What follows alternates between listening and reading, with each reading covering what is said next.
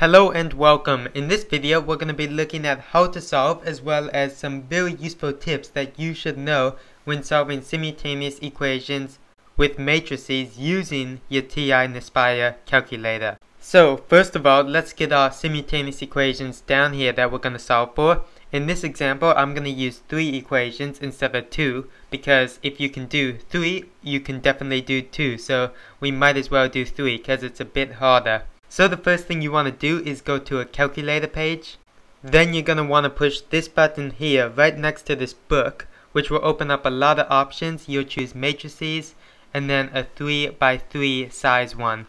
Then you're going to put in your values. Put in the values of the coefficients for x, y, and z. So right before our first x is 3, before our first y is 2, and before our first z is -1.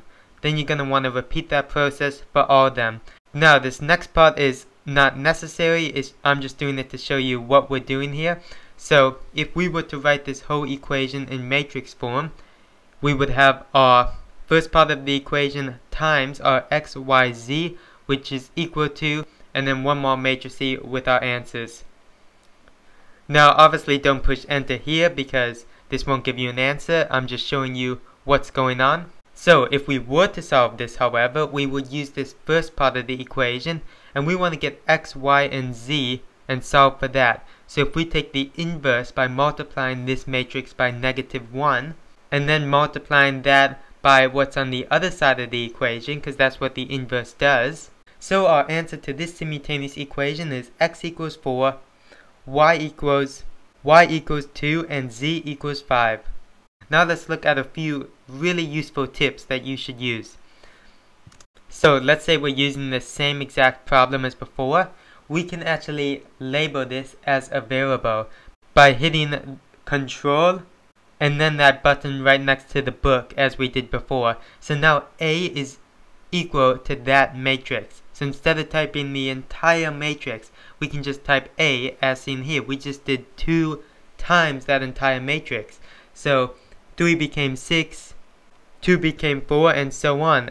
Additionally, not all equations intersect, so you cannot always find the solution to a simultaneous equation. So a quick way of knowing if your simultaneous equation will have a solution is to just type in DET and then your matrix. So we can just type in A as we have already stored our matrix, and as long as that value does not come back as 0, there is a solution to that simultaneous equation. So as long as it is not 0, there is an intersection or a solution. So that's a useful way to know that you have a solution. Now the last thing we're going to look at is another way to solve simultaneous equation that is a bit faster. So this is what I always use, as it will save you a lot of time. You're going to want to hit menu 3-1 and that'll bring up the solve function. Then just type in your equation as normal. So you have your answer, which is equal to your matrix times your x, y, z, and then you're going to hit comma x, comma y, comma z, which means you're going to solve for x, y, z. You can do this for all equations, including matrices. And that will give us the same answer as before, which is x equals 4, y equals 2, and z equals 5. Anyway, make sure to drop a like, subscribe to my channel, and I'll see you next time.